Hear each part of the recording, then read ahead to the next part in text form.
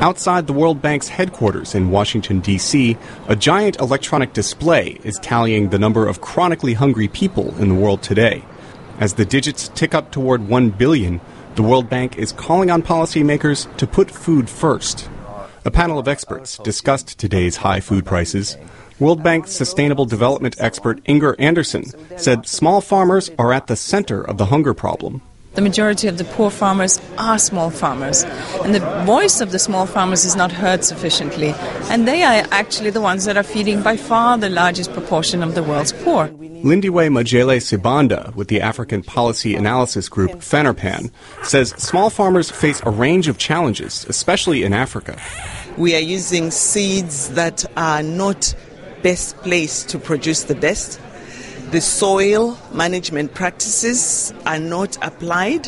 The water, 95% of our agriculture is rain-fed, which means in dead years, you can harvest nothing.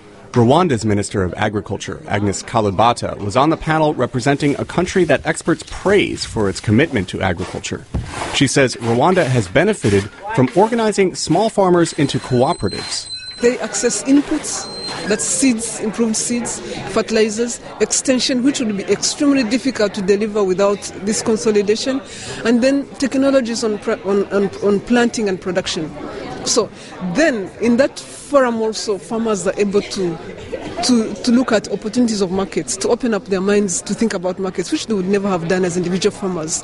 Rwanda was the first country to agree to an African Union program to commit 10% of its national budget to agriculture. Kalibata says that kind of political leadership is essential if governments are to succeed in reducing hunger. The worst form of abuse to mankind is hunger. Once we agree on that, then we do the right thing by the farmer. Beyond exercising leadership, says the World Bank's Inger Andersen, there are other things governments can do. Ensuring that there are the kind of roads that can move the produce from point A to point B to markets, and ensuring that there are no policies that obstruct farmers from selling their goods at the appropriate price. Many factors are involved in improving small farmers' productivity, from seeds and water to transportation and access to markets.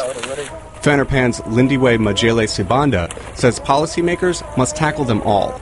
We cannot prioritize one over the other. There's got to be a holistic approach with the ultimate aim that food is made more available.